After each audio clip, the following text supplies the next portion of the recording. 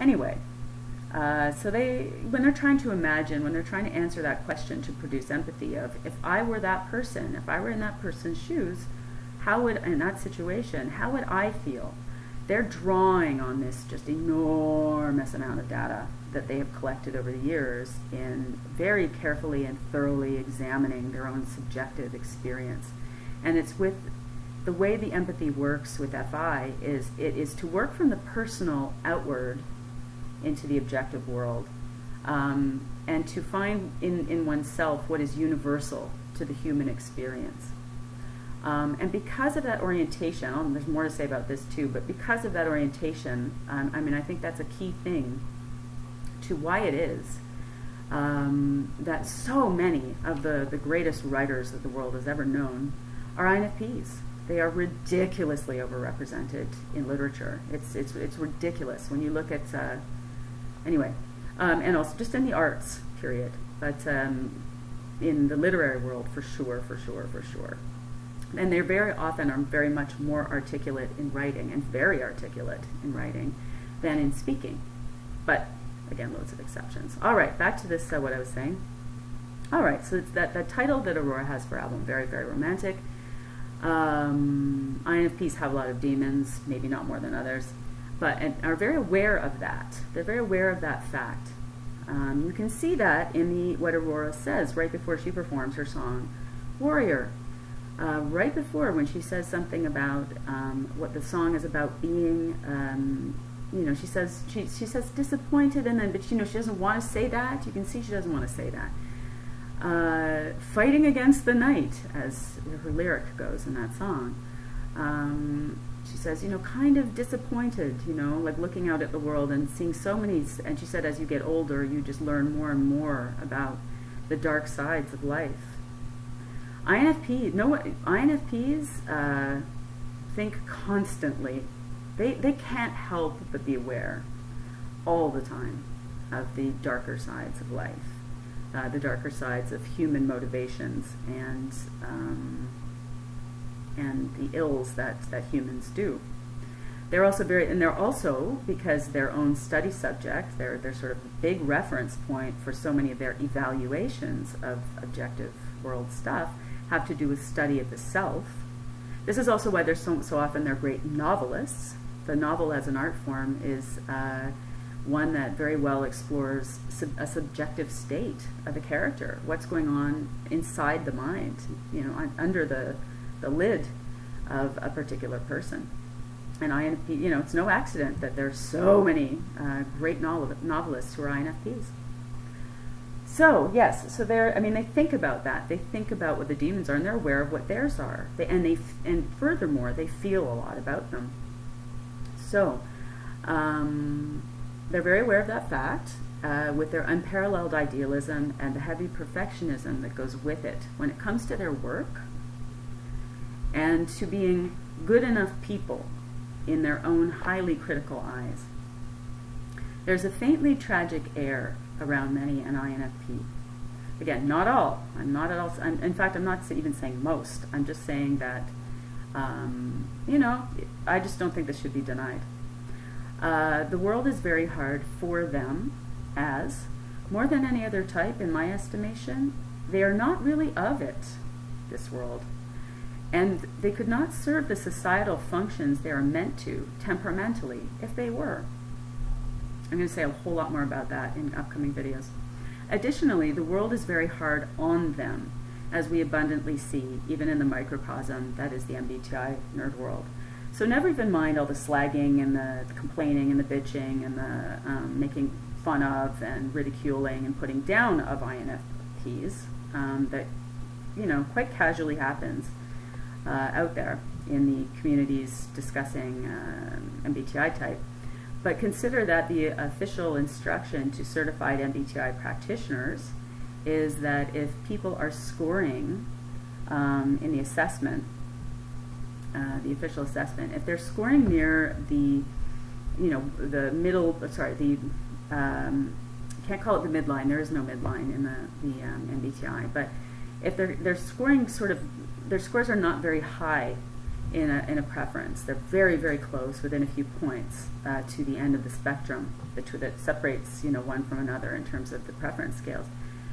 An instruction to the practitioner is to tend toward, like to kind of correct for and kind of assume that, you know, if they're very near the edge, to, you know, sort of explore with the respondent, to kind of think, they probably, like if they say they're in the middle or their scores indicate being very, very close to what the middle would be, then, you know, tend to assume it's, you know, more introverted than extroverted. Tend to assume that probably the true pattern of their preferences will be more on the intuitive gathering, information gathering preference side. Assume that they're probably more they're probably Fs, not Ts, and then assume that they're probably Ps, not Js. I think that's pretty telling about. I think that is, you know, I think that's related to a lot of things. One of the things I think that's related though to is that, you know, when in doubt, assume that the person is sort of trying to escape being, you know, an introvert over an extrovert. They're trying to escape being an N over an S. They're trying to escape being an F over a T. They're trying to escape being a P rather than a J. I think that says that's a real comment on what the societal values are.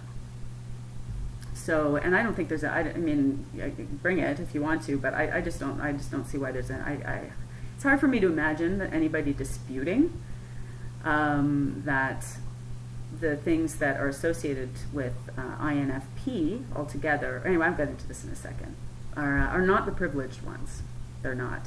I think they're fantastic, and I'm not alone in that, obviously, but you know, for social currency and getting pats on the head and approved of by society in general, and being highly valued and being high status on the basis of the type, INFP doesn't get nearly as much respect as it deserves, generally speaking. All right, now back to this letter. So I said there's a faintly tragic air around many an INFP, sorry. Right, the world is very hard on them. And then I say no other type represents the full panoply of ruthlessly denigrated personal qualities and cultural phenomena associated with the feminine, capital, archetype I'm talking about, like INFP. And I say if you do a survey, even the most casual of surveys, of any appreciable number of great artists, musicians, and writers who've gone to an early grave thanks to mental illness or addiction, INFPs are all over the goddamn place, like way out of proportion to their 2 to 3% of the general population. Now, I'm not going to go further. Again, I'm not going to run from that, you know. I see that. I see that a lot of INFPs have a lot to manage, and it's really difficult to manage that kind of load. And I'm going to talk about what kind of a load that is for people who can't relate to it very easily. I think it's important to talk about, and you know, and I think that's a very important part of remedying the unfair treatment and evaluation of INFPs, is that people should understand what it is they're criticizing and the reasons behind what they're criticizing, the phenomena that they are criticizing. They should know a lot more about it, because I think if they looked at it in a different light and in a more informed light and a more legitimate light, then their opinion might be quite different. Alrighty, anyways. Moving on, so back to Aurora and this article. When asked about her songwriting process, Aurora talks about not being able to, this is at the end of the interview, not being able to carry a piano around in her traveling. She does a lot of her composing on piano and guitar, apparently, and when she's at home. And she jokes that she already has all her books to carry. And I said, how many SPs tour the world, but just have, in 2016, but just have to have back-breaking stacks of books with them wherever they go? Question mark, question mark. Now, again, this is like, you know, this is a bit stereotyping here. So, again, this would never be something to go on exclusively at all. However, I do think it's the case that, you know, I'm sure there are plenty of SP bookworms out there, but Are there more INFP bookworms to SP ones? Oh, yeah. Most of the, again, I've known a lot of INFPs. Most INFPs love to read. They've always loved to read. That is, if they could, you know, they didn't have learning disabilities or some other kind of cognitive difficulties doing so. They tend to love to read from an early age, and they're voracious readers. They get so much out of it, and that's much more typical. So I'm like, yeah, just put that in the pile, for a maybe pile for Aurora, in terms of differentiating her from ISFP. All right, another pull quote from that article. But usually when I'm at home, I have a piano or a guitar. I'll start writing a melody, and then the words will come like little bees into a beehive making honey. So it depends on what kind of tool I have in front of me. Now, I said I'd be very hard pressed to come up with a more INFP typical phrase than that one. Really. So she starts, the process, she starts, again, not that just only an INFP could say this, but it's just, all right, start writing a melody and then the words will come.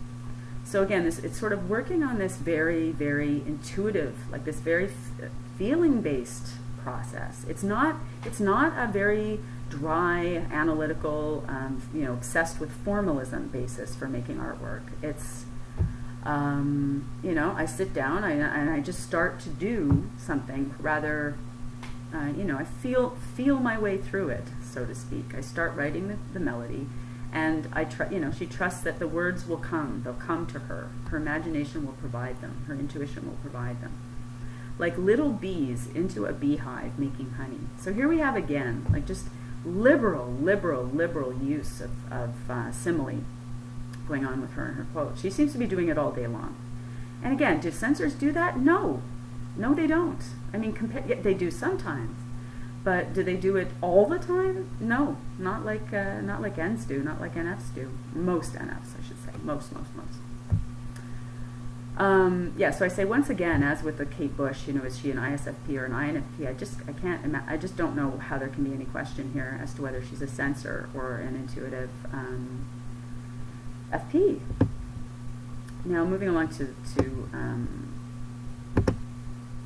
more in the letter. Let's see. Now, you know what? I'm going to break it up here. This would be a good place to break, and I'll continue after that.